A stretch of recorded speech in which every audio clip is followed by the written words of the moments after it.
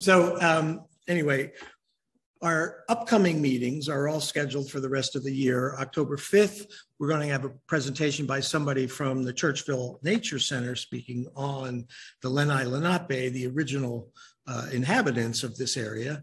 And on November 2nd, Mike Wunsch is going to present on John Varee, the really influential person in Fox Chase, Vareeville area in the 19th century. And then on December 7th, Patty McCarthy, my wife, will be speaking on the history of the Morelton Inn in Tarsa, which is a really fascinating building if you don't know anything about that. So tune into those or show up, again, the first Wednesday evening of every month at 7 o'clock.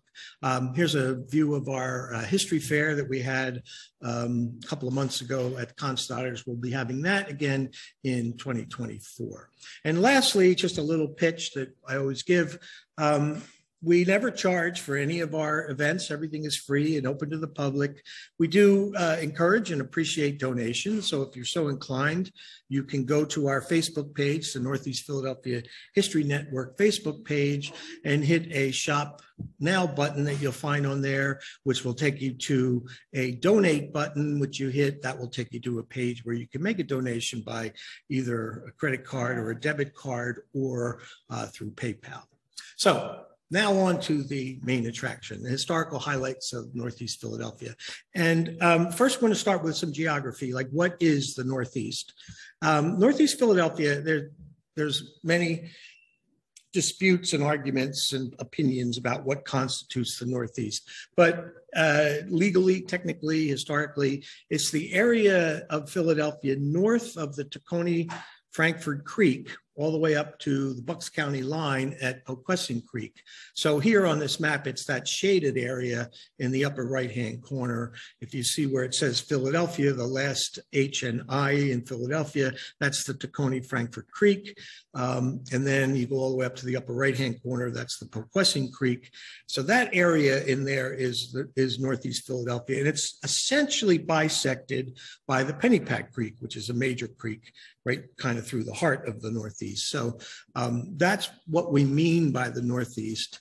Prior to 1854, Northeast Philadelphia, what we today call Northeast Philadelphia, was not part of the city of Philadelphia. It was part of the county of Philadelphia, and they were separate.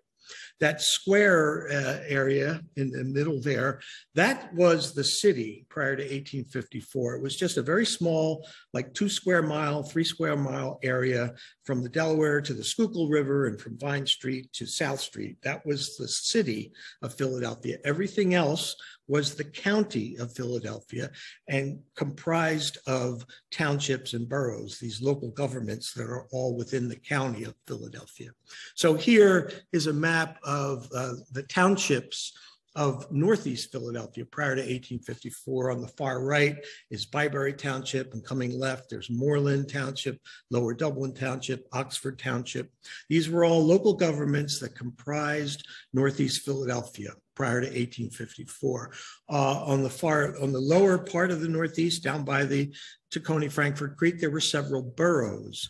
Frankford was a borough, Bridesburg was a borough, Whitehall was a borough. These were smaller, or well, more urbanized local governments that were smaller than townships. So all these townships and boroughs comprised what is now Northeast Philadelphia until 1854, when the city and the county were consolidated by an act of the state legislature, and the city boundaries expanded out to encompass the entire county of Philadelphia. And all those local governments were abolished, all those townships and boroughs, and they were now all absorbed into the city of Philadelphia. And from that point on, the Northeast Philadelphia was part of the city of Philadelphia. The city was divided into wards, and all of the Northeast was part of the 23rd ward. Many more wards were added in later years, but originally we were all, the 23rd ward encompassed all of the Northeast. And here's a couple of maps. You can see that the far Northeast is the area from Pennypack Creek up to Poquessing Creek, and the lower Northeast is the area between the Pennypack Creek and down to the Tacony-Frankford Creek. So the lower Northeast and the upper Northeast. Bridesburg is a kind of an exception. I'm not going to dwell on it too much, but Bridesburg was originally just below the Tacony Frankfort Creek. You can see here the creek kind of winds around Bridesburg, which is below. So at that point, it really wasn't part of the Northeast. But in that area, because of all the curves in the creek, that area was prone to flooding, so it would flood out all the time. So the Army Corps of Engineers in the 1950s straightened Frankfort Creek. It went straight down to the river instead of having that big curve. And from then on, Bridesburg was north of the Tacony Frankfort Creek. So technically, from the 1950s on, Bridesburg was part of the Northeast, but prior to the 1950s, it was not. It was really just a technicality. But here you can see the creek, which is following the on-ramp to the Betsy Ross Bridge there, just below Bridesburg. That's the redirected creek. Talking about creeks and streams, you really can't see it too well on the screen here. I trust you can see it pretty well on Zoom at home. But Philadelphia, this is a map of all the creeks and streams in the city prior to European settlement and development. And this is the remaining streams, almost all of which were obliterated and turned into sewers. These are maps from the great historian of the Philadelphia Water Department, Adam Levine. So you can see this comparison here on the left. There are all these creeks and streams all over the city. And then in later years, they were all channeled into sewers and covered over, except in the far northeast, above the Pennypack Creek. That area got developed much later, basically after the Second World War. And at that point, city planners and developers were obligated or committed to preserving the creeks and streams. So all the development went around the creeks and streams. So here in the far northeast, we still have almost all of our original creeks and streams, whereas the rest of the city does not. So that was the geographic sort of parameters of our talk. And now I'm going to get into the heart of it. And this talk really would probably be better entitled Historical Superlatives of Northeast Philadelphia, because I'm really going to talk about things that are the oldest this, or the first that, or the largest, or the only surviving, or the especially important. So it's kind of things in the Northeast that are really landmark events and sites. The first being, the oldest really, is the historic Pennypack Creek Bridge, which traverses the Pennypack Creek on Frankfort Avenue. Frankfort Avenue was originally known as the King's Highway, and then later it was called Bristol Pike, and then still later Frankfort Avenue. But this bridge was constructed around 1697 at the direction of William Penn, the founder of Pennsylvania and Philadelphia, and he wanted a convenient way to cross the waterways from Philadelphia up to his estate in Bucks County, which is now called Pennsbury Manor. So this bridge was built at William Penn's direction, somewhere around 1697. It was widened in 1893 for the trolley service, had a major renovation a few years ago, and we had the manager of that project give one of our, I'm sorry? Louder? Oh, okay, I have to speak louder. I got to check if this is, that microphone's in the way there on the screen. I can't. So anyway, bear with me a minute. This is the oldest roadway bridge, perhaps in the New World, definitely in the United States, that's still in use. And it's one of our landmarks of Northeast Philadelphia history. And I start with that. It's kind of one of the earliest things. It's a gorgeous bridge. This is a beautiful photo of it with horses crossing in the early 20th century. A number of years ago, they had a historical marker, state marker. Fred Moore, our active board member of the Friends of Northeast Philadelphia History, arranged all that. I'm sorry? Yeah, I think it got knocked down soon. Yeah, it got knocked down soon after. Yeah. All right. Yeah. So another important historical event in the Northeast was this meeting in the late August of 1774 between John Adams and members of the delegation from Massachusetts and Benjamin Rush and delegates from Pennsylvania that were preparing to meet for the First Continental Congress. The backstory here is there were 13 colonies that comprised America, Pennsylvania, New York, New Jersey, Virginia, Massachusetts. And there was a lot of disputes and grievances with the mother country, England, and these disputes were getting very heated and intense. So there was a conference called, or a Congress in Philadelphia of delegates from all of these colonies. And John Adams and the delegates from a group of 4 or 5 from Massachusetts were coming down from Massachusetts to meet in Philadelphia. They crossed the Pennypack Bridge, and a few miles beyond that in Frankfort, they were met by Benjamin Rush and a number of delegates from Pennsylvania. And Benjamin Rush and the Pennsylvanians had a very important message for the Massachusetts group. And that was that the Massachusetts group was viewed by the rest of the colonies as really radical and extremist and sort of hell-bent on independence from the mother country. And most of the other colonies were not ready for that yet. And they were very suspicious, very wary of the Massachusetts delegates.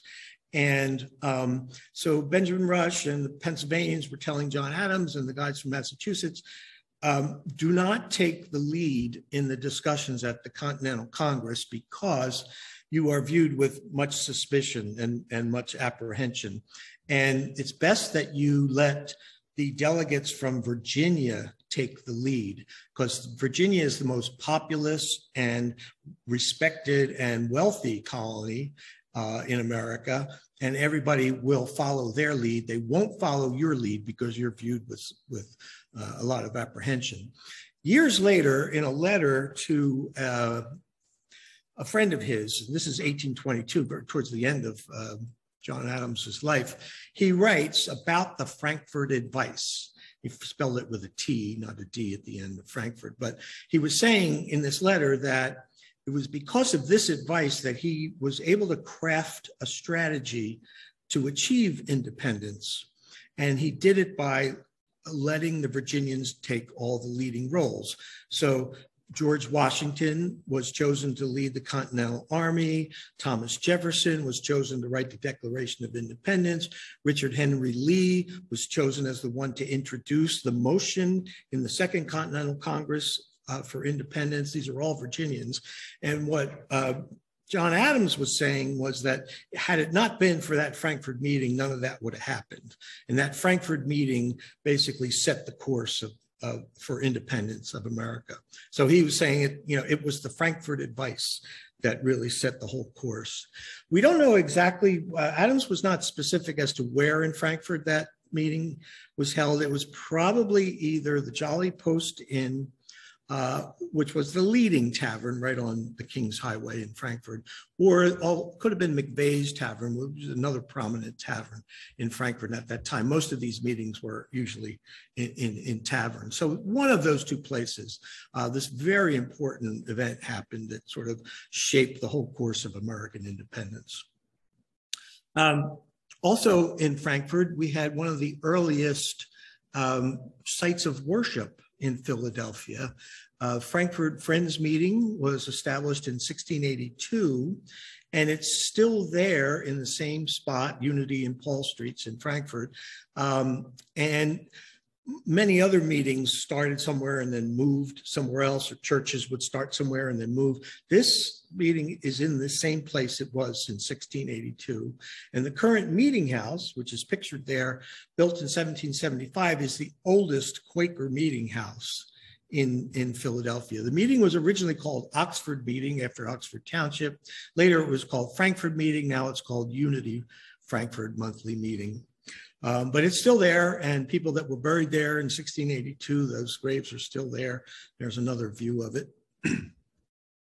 Another very old church. I'm jumping all around geographically, but I'm kind of sort of going chronologically through these key stories. Up in the Lawndale neighborhood is Trinity Church, Oxford, which is another extremely old and historic congregation in Philadelphia that's still in the same place.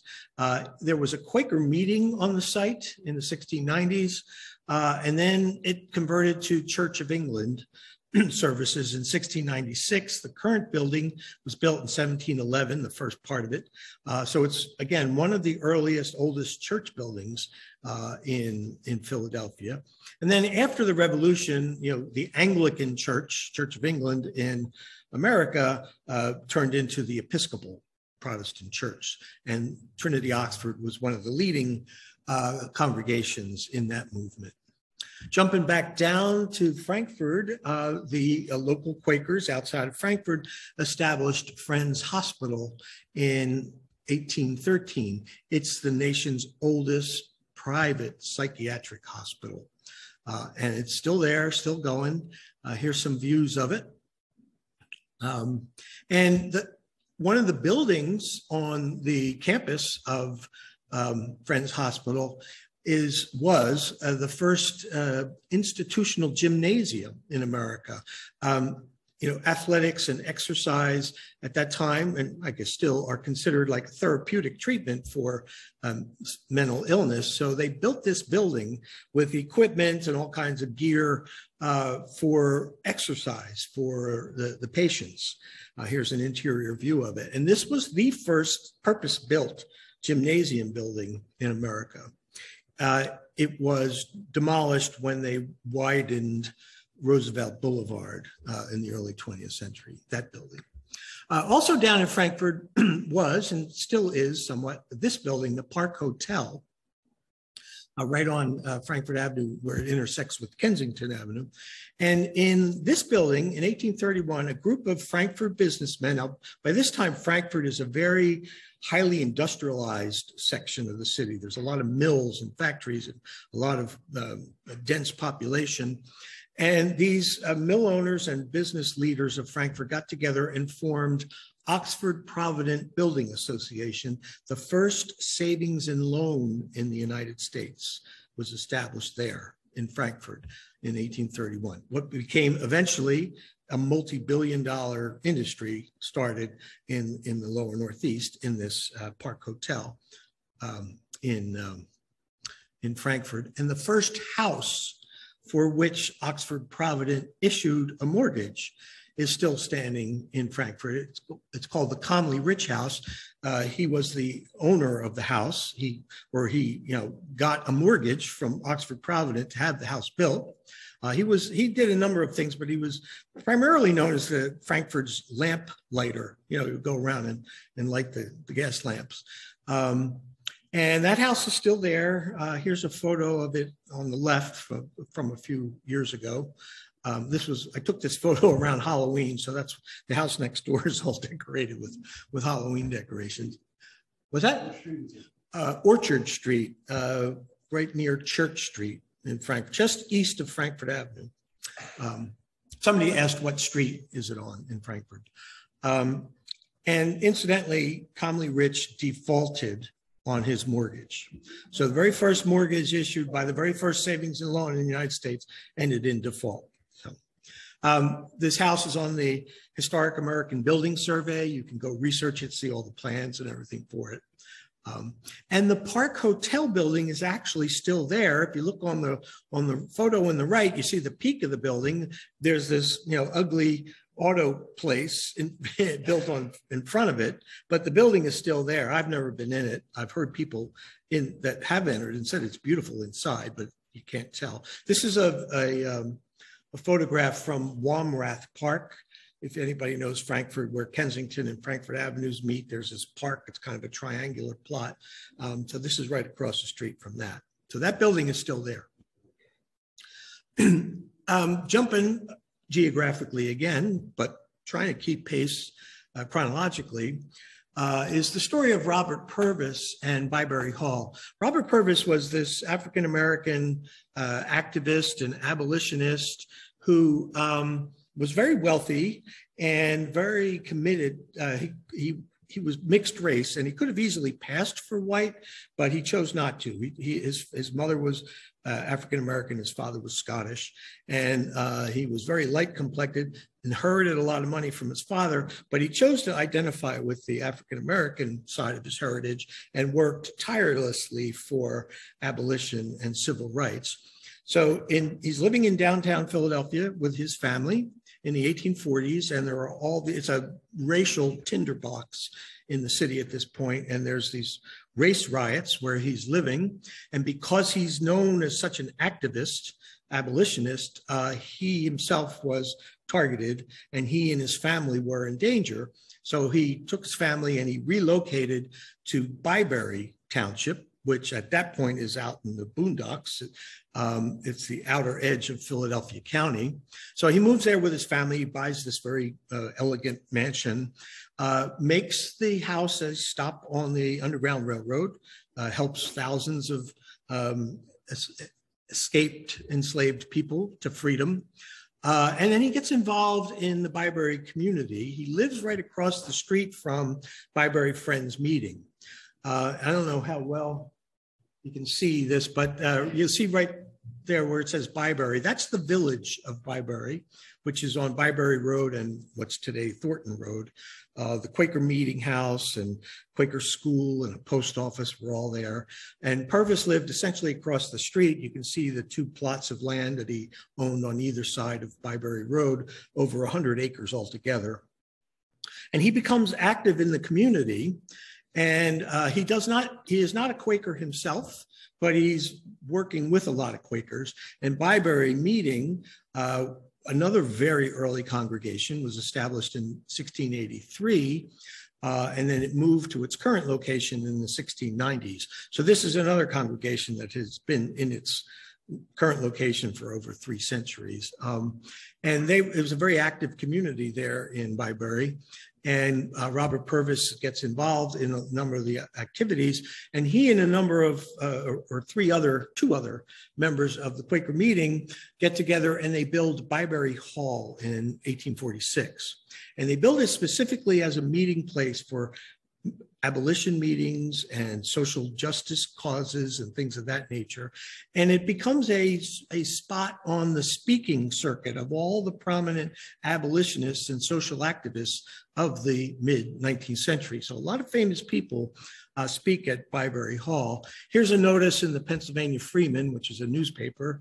In 1847, there's a meeting at Byberry Hall. Robert Purvis, Lucretia Mott, and others were going to discuss slavery, capital punishment, and other kindred evils. So you can see this is like a real nexus of social activism here way out in the boondocks of Northeast Philadelphia in the 1840s. Byberry Hall is still there. Over the years, it came into the possession of Byberry Meeting, which it's now part of the Byberry Meeting campus. On the left is a photo from 1905. On the right is a photo I took a few years ago, and there's significant developments since then. The Quaker Meeting owned the building for many years and rented it out to a martial arts studio. And the proprietor of that business retired a few years ago and left the building. And now it's back in the sort of active management of the meeting. And the meeting is looking for ways to make this a historic center in the Northeast, a local history center. And we are in discussions, the Friends of Northeast Philadelphia History are in discussions with Byberry Meeting members about how we can work together on that. So hopefully, and they just got a grant, a state grant to help renovate the building. They need to raise some more money for the project to proceed, but we're hoping it'll be all renovated and accessible, and we'll work with them on creating a history center. I'm sorry, what? I can't hear you. No, okay. I'm talking as loud as I can, but I'm being told people can't hear you. A few years ago, well, 2014, more than a few years ago now, we had a historical marker installed outside of Byberry Hall, and my wife Patty was able to track down descendants of Robert Purvis, and that's them there under the marker. That's actually a brother and sister, And then the little girl is the daughter of the brother. So they are direct descendants. Their name is Purvis. And they were able to come and participate in the dedication of this marker, honoring Robert Purvis and all his activism in Byberry. We're jumping now, again, geographically down to another section of Northeast Philadelphia, down to Wissinoming, and the story of Matthias Baldwin. He built a summer estate along the Delaware River that he called Wissinoming. And from that estate name, that's where the neighborhood of Wissinoming takes its name. And he's a fascinating figure. He's an inventor, an engineer. He later becomes a successful industrialist and philanthropist. He started his career at the age of 16 working as an apprentice to a jeweler in Frankfurt. But then he begins tinkering with machines and building engines and all kinds of equipment for technical uses. He builds the first railway in Philadelphia. One of the first in America in 1832. It's the Philadelphia Germantown Norristown Railway. And then a few years later, he founds Baldwin Locomotive Works, begins manufacturing locomotives. Eventually, it becomes the world's largest maker of locomotives. That's the Philadelphia Germantown Norristown Railway, and that on the right there is the engine, the locomotive engine, one of the early ones that he built.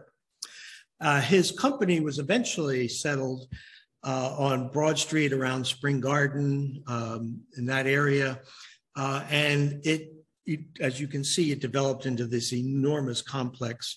It's the largest private company in Philadelphia history by far. At its height, this was a little after Baldwin's death, but at its height, he employed over 18,000 workers. It was a massive enterprise. But his retreat was in the Northeast. And he actually died there in 1866. And then in 1888, it was acquired by the Old Ladies Home Association of Philadelphia. And they made it into a sort of a nursing home for elderly women. And it stayed that way. I think there are some people that maybe still remember it. Yeah, maybe in the 50s. Into the 1950s. I know there are some people here that remember it a little before my time, but well, I'm going to show you in a minute. But anyway, it was demolished somewhat sometime after the 50s. Here's some views of it. Here's an interior view. And here's where it was. So this is Comley and State Road, if you're familiar with that. And then here is a view of what the lot looks like now. If you're looking, this is State Road. And you're looking towards the river. There's that Newman Paperboard Company right on the river. It's kind of right in front of that. That's where this home was. Now, at the time it was built, it was an idyllic, natural, pastoral setting. Now it's all industrialized. And a lot of these mansions along the river were, originally in beautiful natural settings. And then the area became highly industrialized and nobody wanted to live there anymore. So not too far from the Baldwin estate in Wissinoming is the home of Robert Cornelius, known as Lawndale. It's not to be confused with the neighborhood of Lawndale. This is the name of the estate in Wissinoming. And Robert Cornelius, another fascinating figure, he a metallurgist, an inventor, a lighting designer and manufacturer. He had a big lighting and fixture company. He supplied a lot of the illumination for the 1876 centennial. But in the 1830s, he began to experiment. He was one of the early experimenters with photography, which was this brand new technology that was just emerging, originally from France, and made its way over here. And so in the late 1830s, he's one of the few people that have started to take photos. And this is his company, Cornelius and Baker.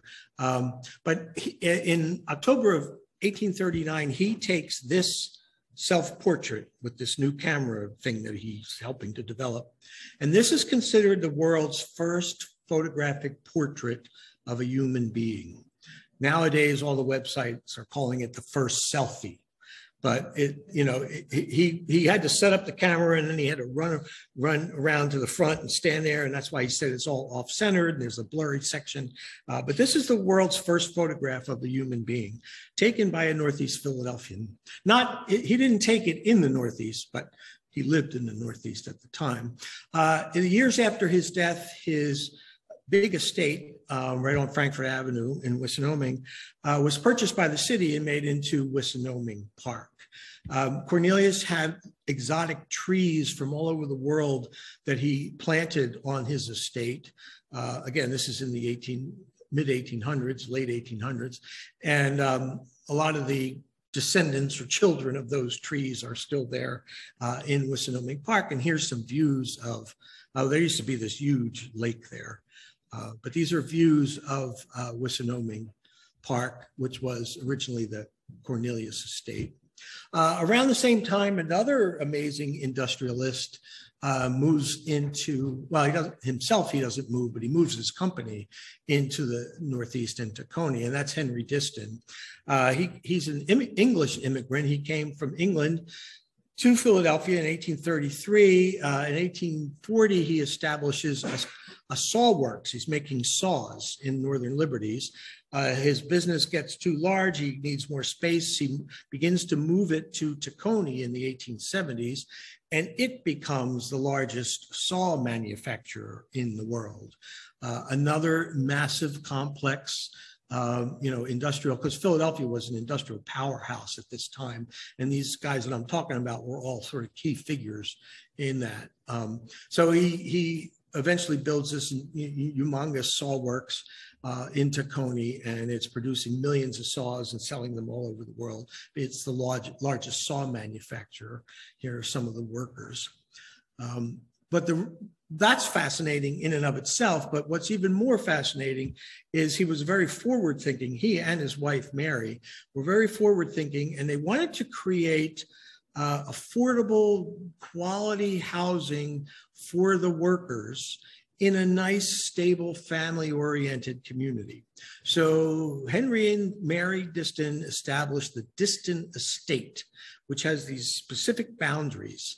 And within that, they began building and renting or selling at affordable prices housing for their workers. Modest homes, but quality and, a place. And they had all these deed restrictions. There couldn't be any alcohol served. There couldn't be any factories within this. This was all just a family-centered worker community. And there were only two such kind of utopian worker communities established in urban areas in the United States at this time. Tacony with the Distons and the Pullman Company outside of Chicago. The Pullman made the train cars. So these are the only two areas of the country that had these utopian worker communities, like intentionally built that way.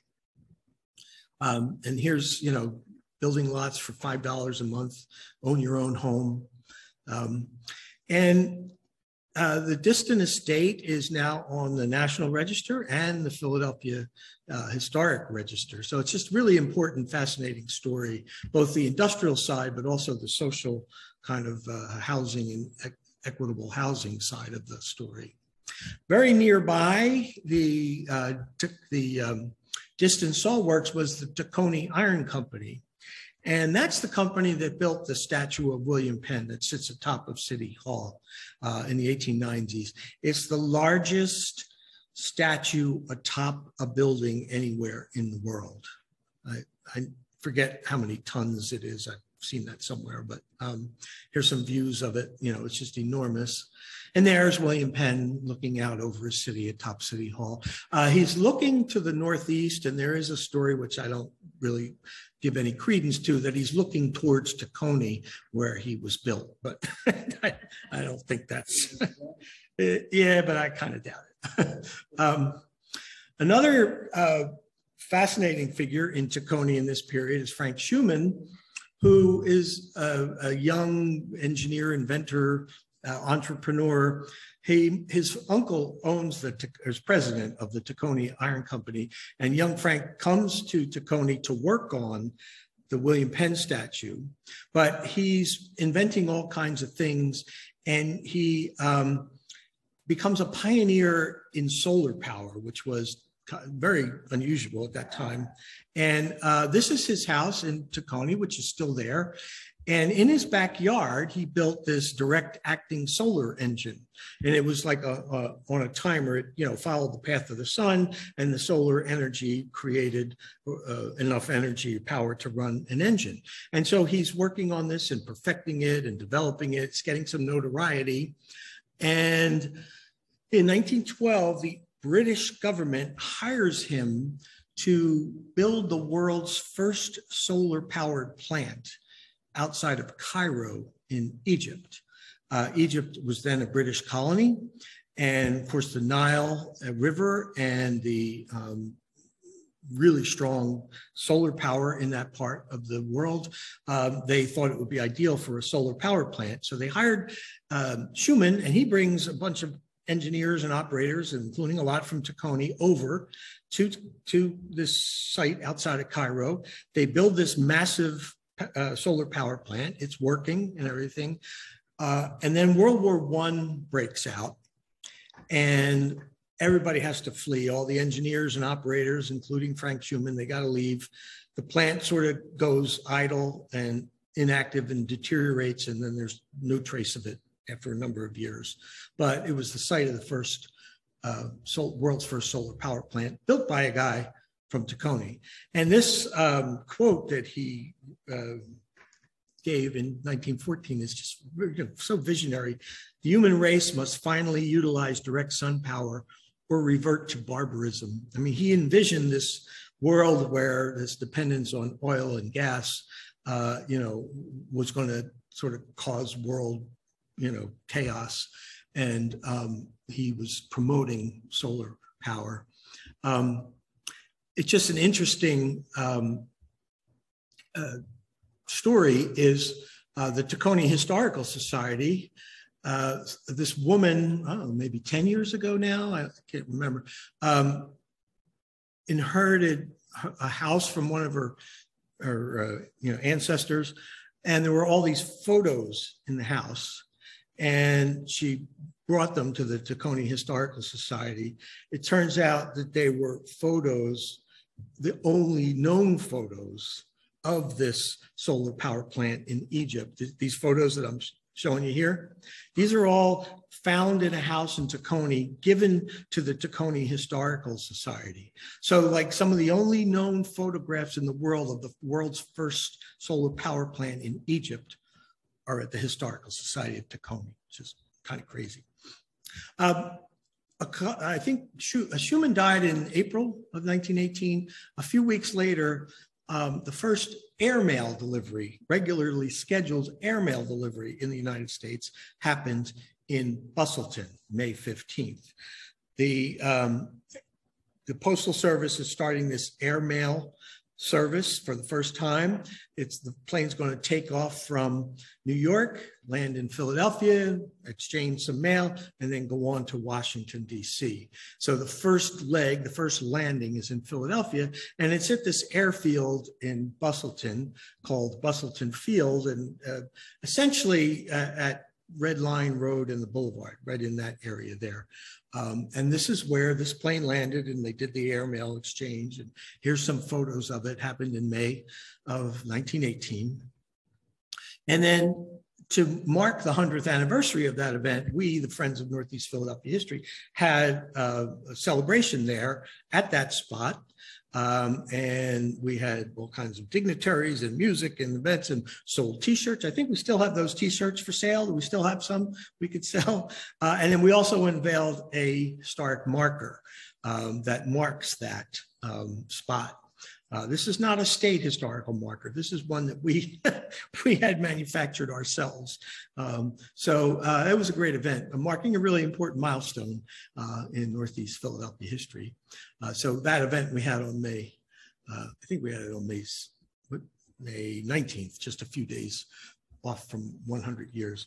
Another interesting fact, When the city of Philadelphia was planning to build an international airport before it had one, they were scouting different locations, and a group of business people from the Northeast were proposing that the Philadelphia International Airport be located at basically the Boulevard and Byberry Road, what many of us for the rest of our lives will call the Nabisco site, which doesn't exist anymore. Nabisco building is long gone, but that's where they were proposing the Philadelphia International Airport be located.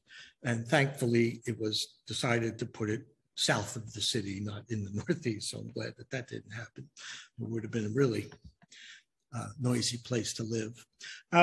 Jumping back down to Frankfurt, we had the first professional NFL football team in Philadelphia, was the Frankfurt Yellow Jackets from 1924 to 1931. This is some photos of the team members. This was their stadium, which was actually technically in Wissinoming at Frankfurt and Devereux Streets. And they won the NFL championship in 1926. And then about 5 years later, they kind of went defunct. The license for the NFL license for Philadelphia kind of lapsed and was taken up by these guys that started the Philadelphia Eagles. So in a sense, the Frankfurt Yellow Jackets were the forerunner of the Philadelphia Eagles. We had the first professional football team in Philadelphia. Lastly, I'm going to go over a few historic riverfront estates in the Northeast. Many of you may have seen my other presentation, Up the Lazy River, which is all about the historical estates in the Northeast. I'm just going to pick a few buildings to highlight that I give an entire talk about. But the one is Port Royal, which is outside of Frankfurt, near the river. I guess closer now to what would be Bridesburg. There it is on the right there. This was a really elaborate, expensive estate and house built by Edward Stiles. And here's an entry from the diary of Elizabeth Drinker, who was a famous diarist in the late 1700s. She was a neighbor of the Drinkers, and she wrote in her diary on December 6th how the British, who then occupied Philadelphia during the Revolutionary War, sort of plundered the estate of Port Royal and took all their possessions and some of their Negroes. It says 8 or 10 Negroes. I don't know if they were enslaved people or free servants or what, but that estate got plundered by the British. And then in later years, as I said, that whole area began to get developed and highly industrialized. And so this Port Royal, which was sitting on this beautiful vista along the river, now you can see, and what this view that you're seeing here is from the railroad track, which went right by the house, and there's all these cars. So it became very unappealing and uninhabited. It began to deteriorate. The family that owned it was trying to even give it away. Nobody wanted it.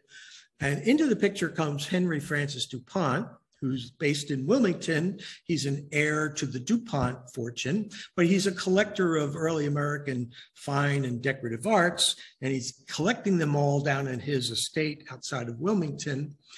He has a friend named J.A. Lloyd Hyde, who is also a dealer and a collector of historic sites and memorabilia. And Hyde is taking the train back and forth from Wilmington to New York in his dealings with DuPont. And he notices this magnificent estate that's now deteriorating right by the railroad tracks. He alerts Henry Francis DuPont. Long story short, DuPont buys the estate in 1928, has these detailed architectural drawings made, strips it of all the doors and windows and finishings and furnishings, not the furnishings so much, they were gone, but the fixtures and the woodwork and all the elaborate paneling and everything. And he brings, and so this is what it looks like afterwards. And he brings all this stuff to his Wilmington estate, where he's collecting it, and he starts to formulate plans to create a museum there because he's collecting other estates as well. And that's the genesis of the Winterthur Museum. was this collecting. And Port Royal, more than any other estate, was the sort of inspiration for Winterthur. Once he got all this stuff, he's, all right, I now have to build this museum. So this is the Winterthur parlor, or I'm sorry, the Port Royal parlor at Winterthur. Here's the Port Royal hallway in the doorway. And if you look here, you can't see it too well, but on the upper left, that's Winterthur. You see the door with the pediment and everything? That's the door and pediment from Port Royal, just literally transferred to Winterthur, becomes the main entrance. So Port Royal, this estate in Frankfurt in the lower northeast, becomes sort of the inspiration for this world famous Winterthur Museum. And if you go there, you'll see a lot of the Port Royal furnishings and whatnot. Here's some more images of all that.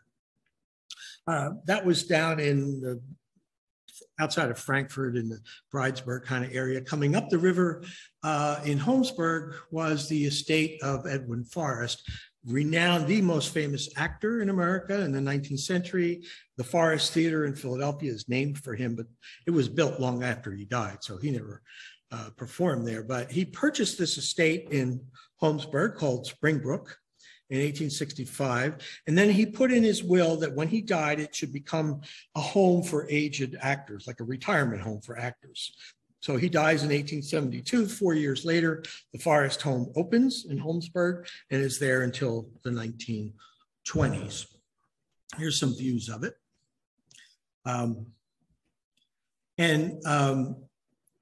Here's some of the residents. And Fred, maybe you can verify. I think in his will, he had a stipulation that the residents had to perform twice a year on Shakespeare's birthday and on his birthday. Is that correct? Oh, okay. Well, one was a 4th of July. Well, they had to perform on the 4th of July and one other time. It was either Shakespeare's birthday or Forrest's birthday. But what happened was there's this acting community in Holmesburg, right, in the late 1800s and early 1900s. And so there's like plays and all this theater life in this little village in the Northeast.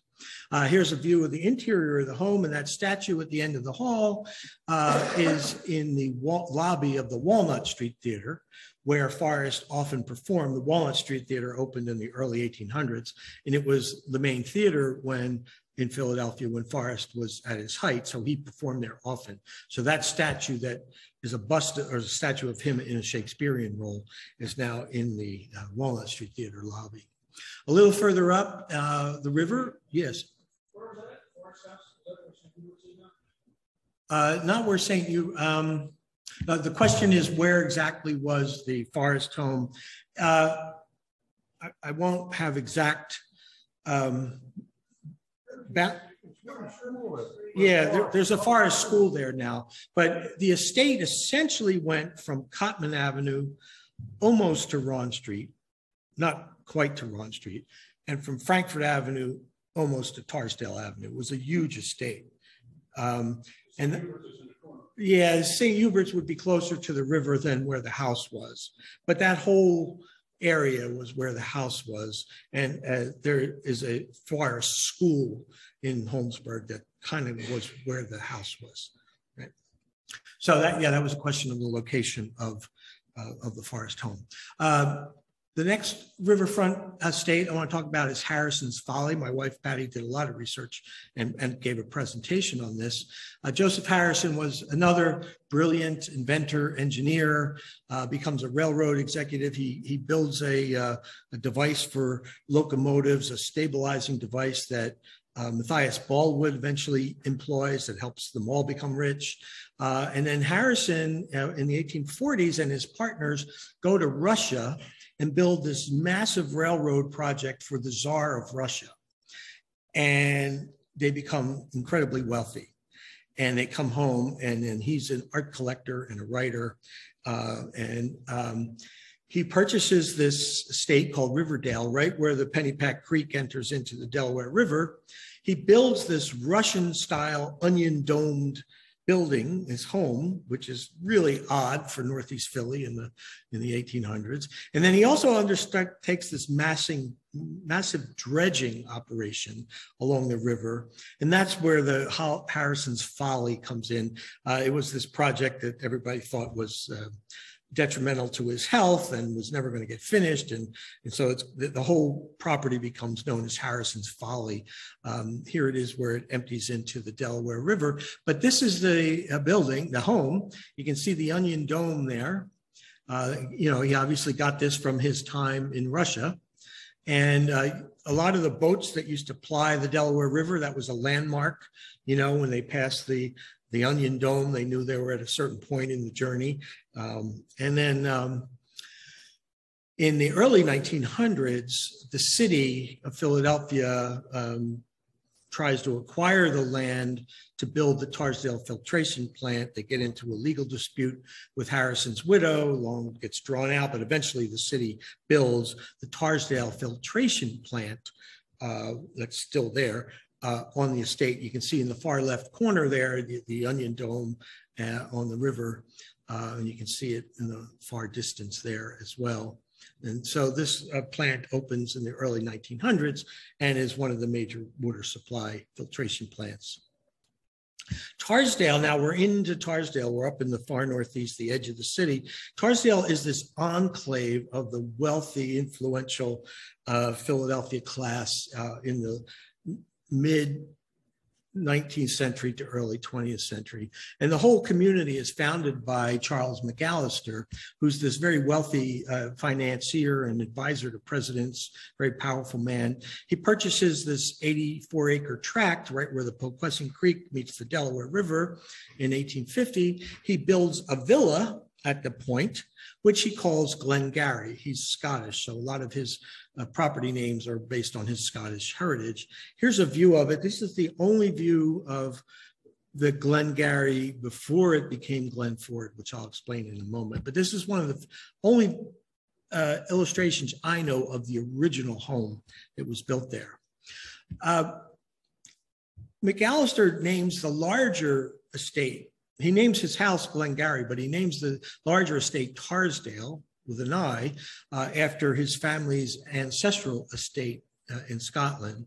And then he subdivides this property and begins to sell lots to these wealthy class of Philadelphians who build these magnificent riverfront estates right along the Delaware River in Tarsdale. If many of you know, like what is now Baker's Bay and Delaware Landing condominium developments, they were all these gorgeous estates in there.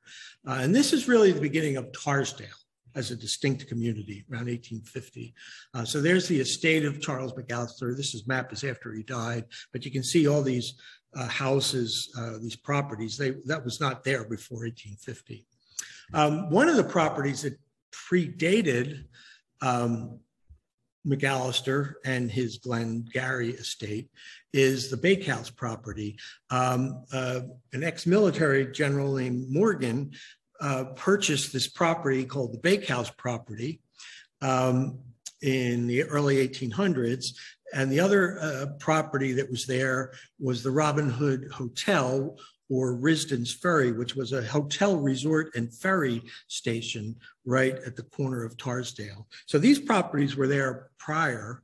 And the Bakehouse took its name from this Evan Thomas, a Quaker baker and miller, who purchased a large tract there and built a large bake oven to service, to create bread and biscuit for the ships that plied the Delaware River. And there was this wharf, you can see it sticking out there in the map and in the photo, that made easy access to the river. The water was very deep there. The ships could come close and get bread and biscuit from the bakehouse. So that's in the early 1700s.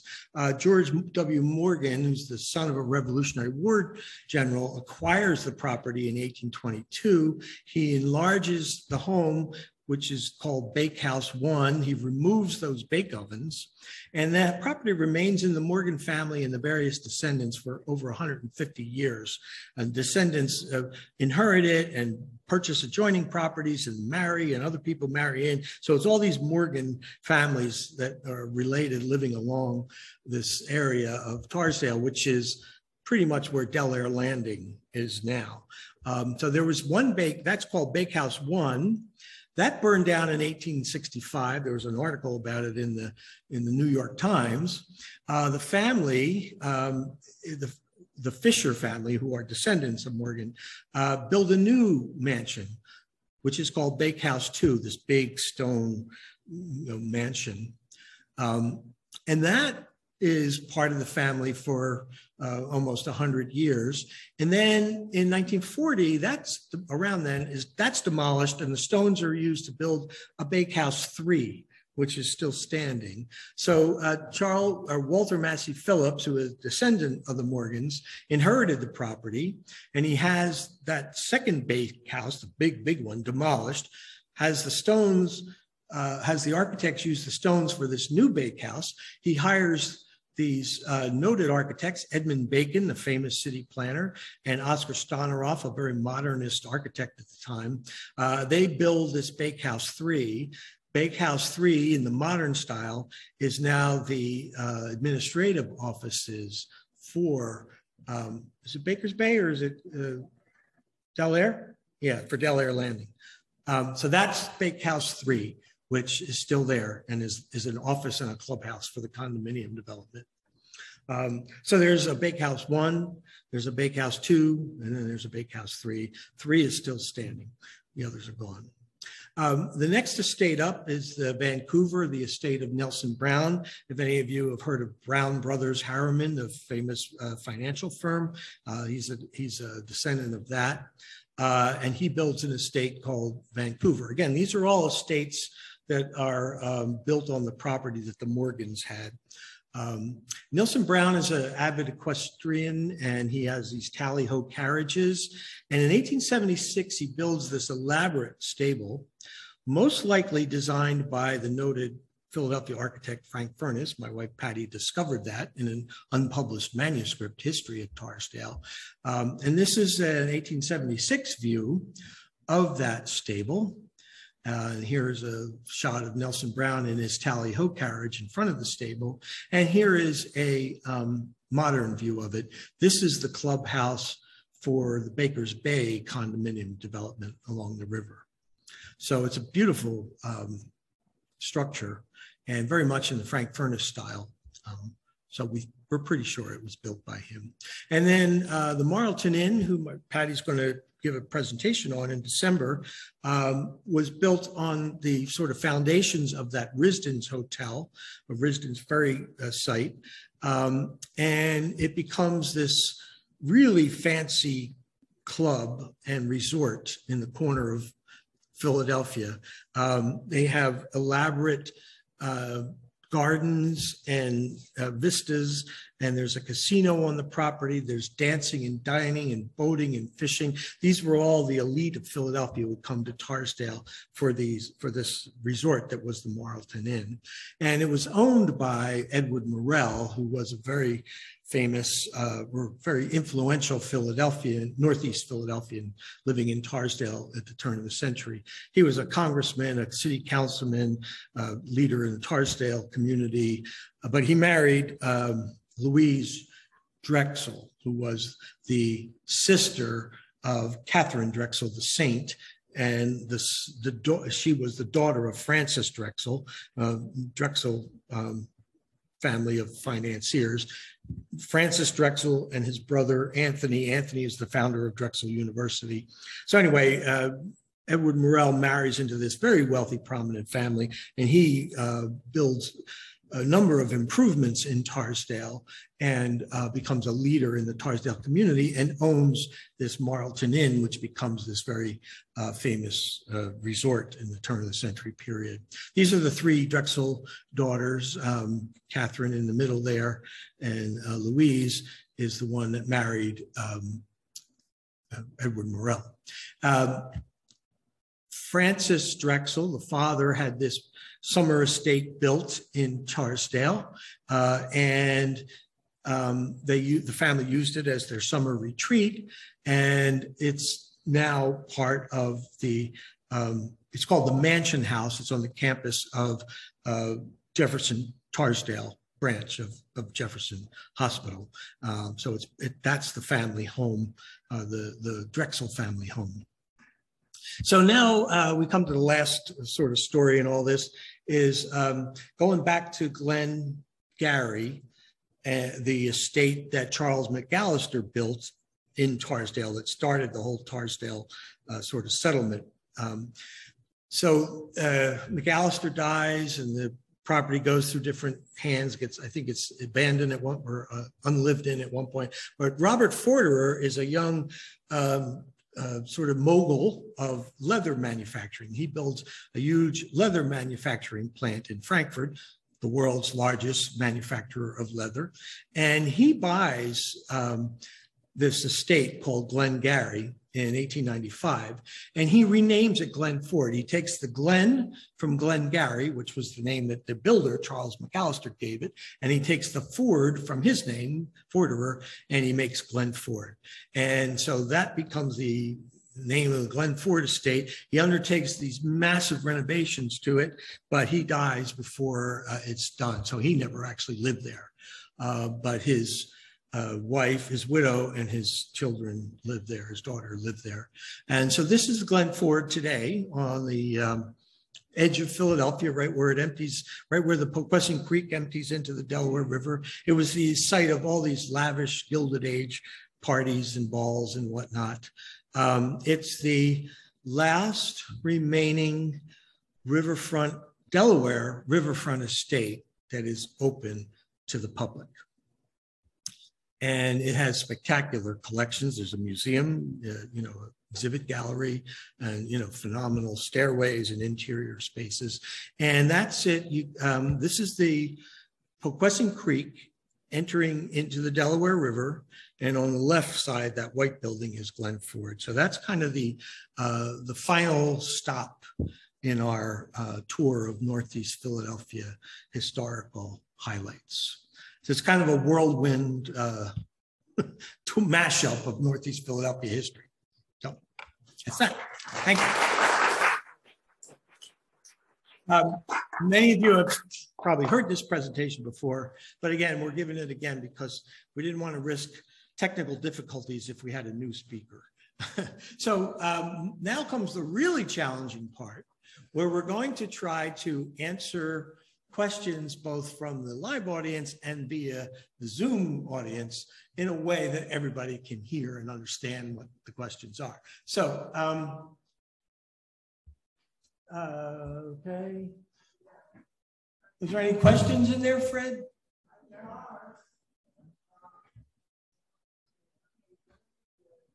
Yeah, you can skip the compliments, just get the questions.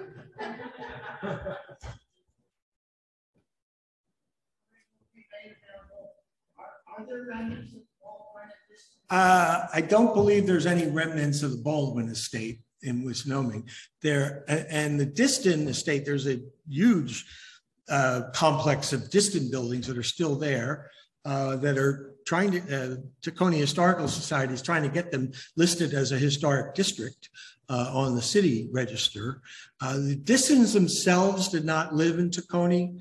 Their business was in Tacony, but most of them lived in North Philadelphia, like on the North Broad Street area. So the Baldwin estate, I think that Wissinoming Baldwin estate, there's no trace of it. And the Diston industrial complex, there are many buildings still there. And also I think one or two of the Diston family homes in North Philadelphia is still extant as well. What else? There's still a building. I'm sorry? There's still a building that operates under Diston. Yes, I should have mentioned the Diston company is still operating. It's now called Diston Precision. And so at its height, so the question was, or the statement was, that there's still a Distin company operating, and that's true. At its height, Distin had like 4,500 to 5,000 workers. I think the last time I checked, there was maybe a couple of dozen workers. Like the company just downsized and specialized. So they now have a very specialized product they make with a small staff. But the Distin company, it's called Distin Precision, is still operating.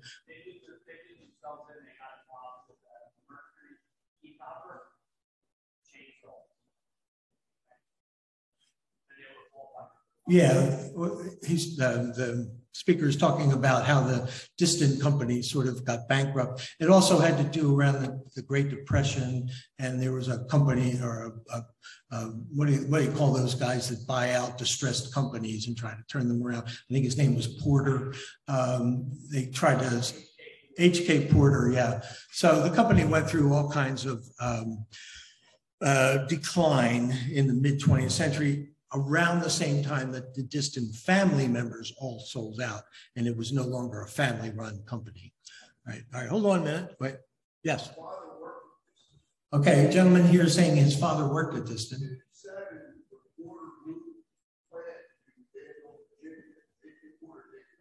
Right. Okay.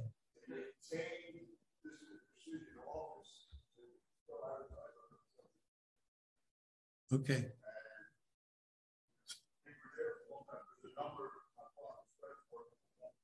Okay. Right. So the gentleman is saying, so the people on Zoom can't hear you, so I have to repeat everything. So yeah. So H.K. Porter bought out the company in '57 or so, moved it to Virginia, but there were still some remnants of the Distin offices and equipment and all, but most of the company moved to Virginia in the 50s. This was like after the family sold it. But then Distin Precision is a going concern there still. So let me.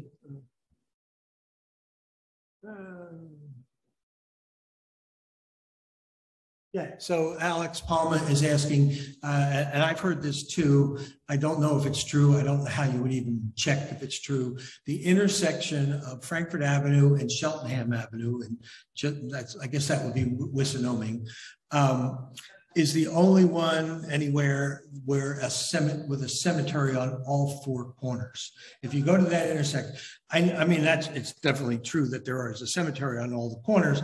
What I don't know, and I don't know how you would even check, is it the only one in the country like that? I don't know. Was that? Everywhere you see it says it. I don't know whether it's true. All right, I'm going to go around. Yes, Joe. There was a hotel called Mears Hotel, which is still standing in Tacony. Yeah. It's Curran's Bar. Right. It looks like a municipal building. And the workers weren't allowed in there because it was a dry town. This thing didn't want people to drink. Well, that's not quite true, because where that hotel was, he's talking about the Mears Hotel, which is now Curran's Irish Pub at Longshore and State Road. That's outside the Distin estate boundaries. Those boundaries that you weren't allowed to sell alcohol stopped at Tarsdale Avenue. And well, it was used by the visiting salesmen and all, but Distin didn't want any workers drinking. Not someone, he was a drinker, right? But he didn't want production slowed down. And that's true till today. Yeah. In the actual estate, there's no. Yeah, the Distin estate. Well, first of all, Joe is saying that Distin, there was this hotel bar very near the Distin factory, and Distin himself and probably his sons didn't want the workers going in there and obviously drinking and trying to, be productive if they're drinking. Although Henry Distin himself was known to be a bit of a drinker. But the Distin estate, which has these set boundaries, basically almost to Frankfurt Avenue, I think from Princeton Avenue to McGee, right? North, okay, and Tarsdale Avenue. Within that Distin estate, alcohol could not be sold. and there were other restrictions too. And there was a restaurant or something on Tarsdale Avenue that wanted to have a liquor license, and they challenged the distant estate restriction, and the thing went all through the courts and dragged out, and the community won. The liquor license was denied, and the ban on alcohol within the distant estate is still in effect. You can drink it there, you just can't sell it or make it. One thing I did hear on the same subject was that there's a social club that the Distons ran for like the people in the area, and they may have allowed beer in there. Oh, probably, yeah. I mean, a social club, they would not be doing. Yeah, it was their building. I mean, they built it, right. And it was like a club for the workers, and they would allow beer in there apparently, at least on some occasions. Okay, that might be true. Yes. Hotel was not down until the preference is that part. Oh, that's right. Thank you. Patty is clarifying. The Mears Hotel that we were talking about earlier was demolished when they built 95. The what is now the Curran's Irish pub was the Arbot Hotel. Yeah, H begins with an H. Okay. All right. Yes, Dan. I have a question and comment. Question is, okay. Where was the Frankfurt Yellow Jacket Stadium? What is there now? Question. And the comment is, you mentioned Pullman and Diston had communities that relate to restrict people what they do, et cetera. There was also a glass manufacturer down around, yeah, that was. Yeah, that's true. That was before. So there's two statements and questions, and I can't remember that. Where was the Frankfurt Stadium? Yeah, the Frankfurt Yellow Jacket Stadium. It was on Frankfurt Avenue, and I think was it Devereux. Yeah, Frankfurt and Devereux. I scroll back to find, but Frankfurt and Devereux. And I think it was on the west side of Frankfurt Avenue. So it's really in Wissinoming. And then I can't remember the guy's name that you're talking about. He had this kind of unusual little religious community around his glass manufacturer right on the Delaware River in like Kensington. Do you remember the name, Alan? Dyer, yeah. Dyott, D-Y-O-T-T, thank you.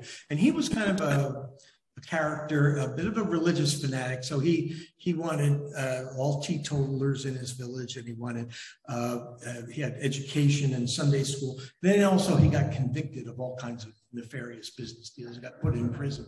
So he wasn't such a holy roller. But that was much earlier and much smaller and much more temporary. It didn't last that long. The communities that we're talking about in Pullman and Diston lasted, well into the 20th century. So, yeah. Yes, Alan. Clarification on the location of the Yellow Jackets field. Barbizon Avenue, just east of Frankfurt Avenue, goes right through the Fair City. Okay. That's just below Devereux. All right, so we have some clarification on the location of the Yellow Jacket Stadium. Harbison Avenue, where it crosses Frankfurt, it sort of goes diagonally through what was the field, and it's just below Devereux on Frankfurt, right? Is that what you said? Yeah, okay, so clarification there. Yes, sir. Here is the 95 built. Ooh. Yeah, he asked what year was 95 built in the Northeast and what was there before? I mean, I'm sorry? Houses. Yeah, well, I think it was the late 60s. It was the late 60s where it got finished. It didn't get finished in downtown. That took years later, but in the late 60s. And I mean, the railroad ran right along adjacent to what became 95. Other than the railroad, I'm not sure what was there other than some houses, and it wasn't like they demolished lots and lots of communities to build it. I think the railroad kind of was they just went right along the railroad that had been there since the 1840s. Yes, Julie.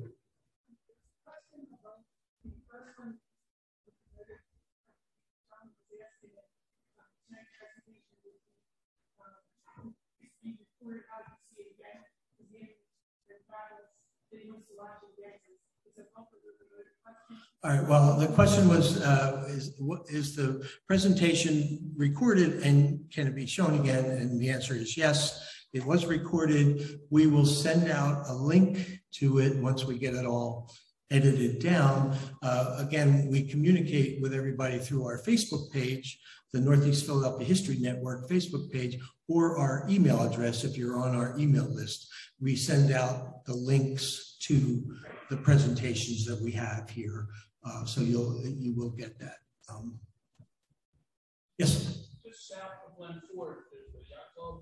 Right. South of that, someone mentioned that. Right, that's the Marlton Inn that I was talking about. Yeah, so the question was, just south of Glen Ford is the yacht club. And then just south of that is a mansion. And that's what the Marlton Inn was. It's radically renovated and changed, but it was the Marlton Inn building. No, he didn't build. Well, he built it. Oh, he did build it. Okay, I thought he just bought it and managed it. So Edward Morrell, my wife is giving the presentation in a couple of months. He built it and then it had it managed by somebody. But You're not able to visit it? Well, it's a private home.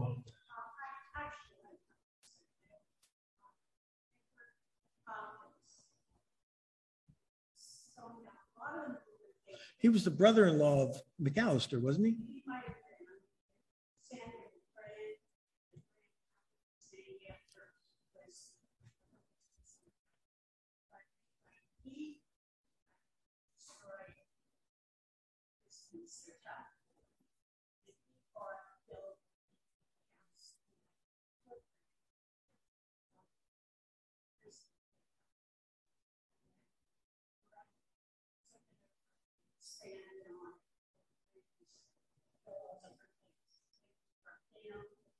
Okay, so trying to recap all that. A man named Hopkins, who I think owned it in the maybe 1870s. We're talking about the Marlton Inn building, which is now a private home.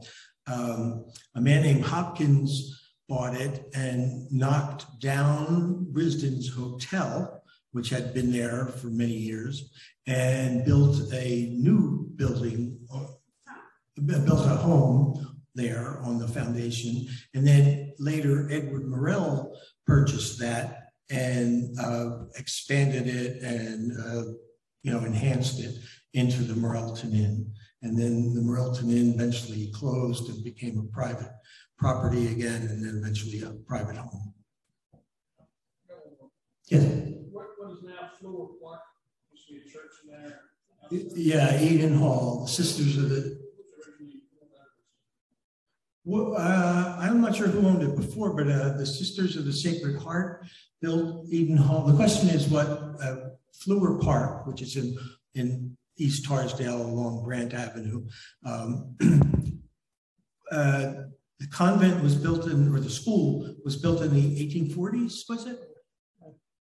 Yeah, the Sisters of the Sacred Heart, isn't that it? What's that?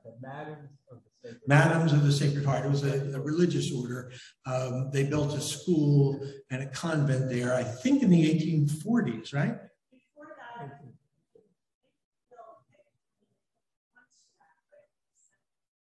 Oh, right. Right. A man named Barry, there's a Barry Road back there. A man named Barry had that estate, and the religious order bought it and expanded it. And then it became Eden Hall, which was a school and a convent, and then private school for wealthy Catholic girls. Yeah, right. Do you know where Morrell's house? Well, Morrell Park, I think the question is where Morrell's house was, which was known as San Jose, Edward Morel and Louise Drexel Morel.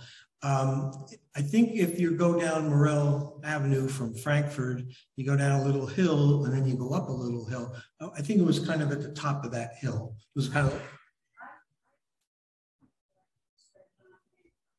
where the school is. Well, that's basically there. Yeah, where John Hancock Public School, elementary school is.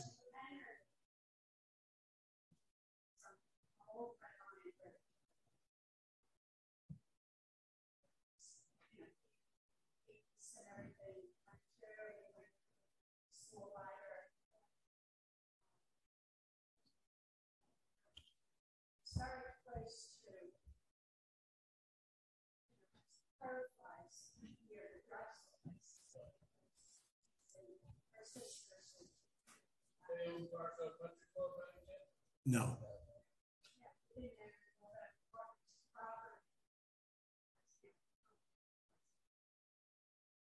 All right, there's no way I'm going to summarize all that. So it's just information on where Edward Morel lived, where the entrance to the Morel estate was, and how it related to Tarsdale Country Club. Yes, Julie, one more question. But the mic, I can't hear you. The hotel you mentioned in Frankfurt, that is not a hotel anymore, so the building is still standing. I was just wondering what that is like. It's an auto shop. Yeah. All right, Fred, are there any more chat questions?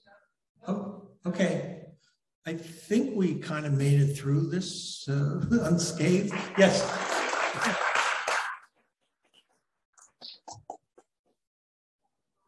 There were 45 people online. Did you count? How many? 30. So 75 people altogether, which is not a bad time. Jack, can I make an announcement? Okay, go ahead. The GAR Museum, we're having a grand opening on September 18th of our new building down at 8110 Frankfurt Avenue. And the building will be open from 11 till, well, they're going to have a concert at the Episcopal Church, the Emmanuel Episcopal Church Hall up at 8201 Frankfurt by the 28th Pennsylvania Band.